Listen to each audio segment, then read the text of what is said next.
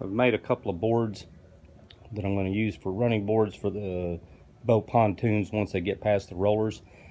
I'm going to put this carpet on them before I sprayed them with this polyurethane in hopes that it'll kind of protect them from moisture.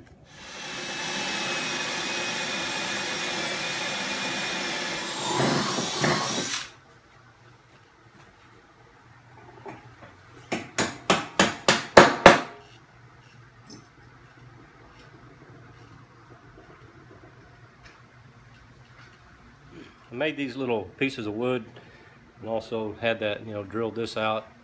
And what I'm going to do is I'm going to set it in between here and mount it to this rail, and I'm hoping that it'll provide a little more stability for this.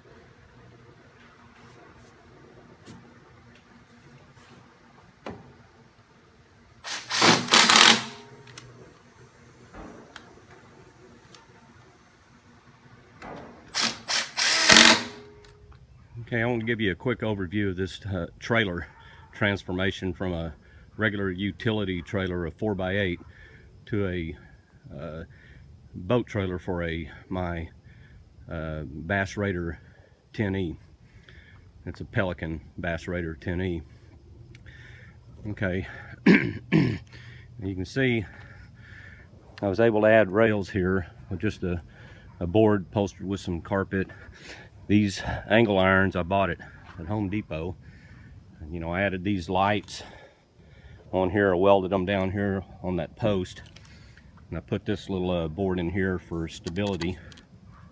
I bought these rollers. I think I paid like $125 to get these two, and just bolted them in, put new wood in on here. I added these two upholstered boards up here to be level with the runners coming up, and to give it a place to set that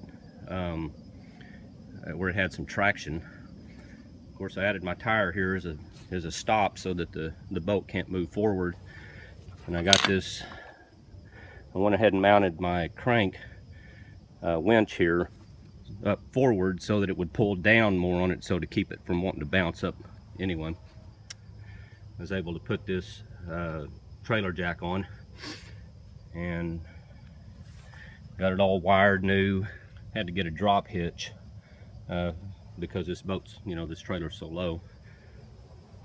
And of course I put the new tires on it, and I moved these out an inch. So there you have it.